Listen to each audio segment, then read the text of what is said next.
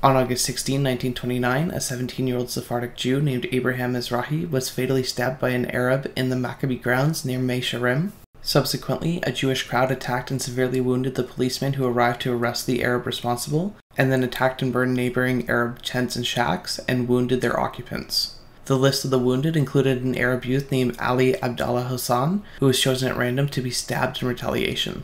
This led to further events that have become known as the 1929 Palestine Riots.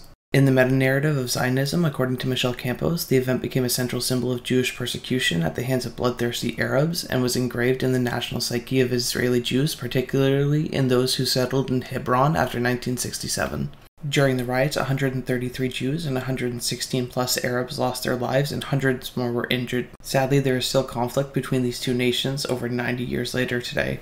Thank you for watching What You Don't Know, and please make sure to like and subscribe for more.